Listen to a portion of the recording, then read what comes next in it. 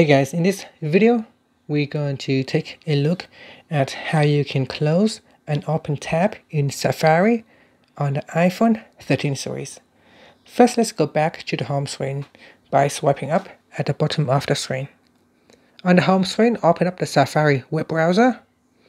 And in here, if you want to close and open tab, what you can do is touch and hold on this tabs button at the bottom.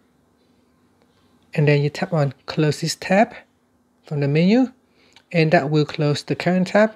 Now another way to close tabs, let's say we are here at the moment, and to close the tabs we can tap on this icon, and in here you can swipe across like this, or you can tap on the close button here at the top to close it.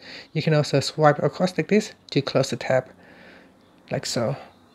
So those are the different options that you can choose to close one tabs or multiple tabs on the iPhone 13 series.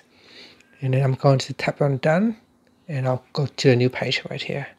And that is how you can close and open the tab in Safari on the iPhone 13 series. Thank you for watching this video. Please subscribe to my channel for more videos.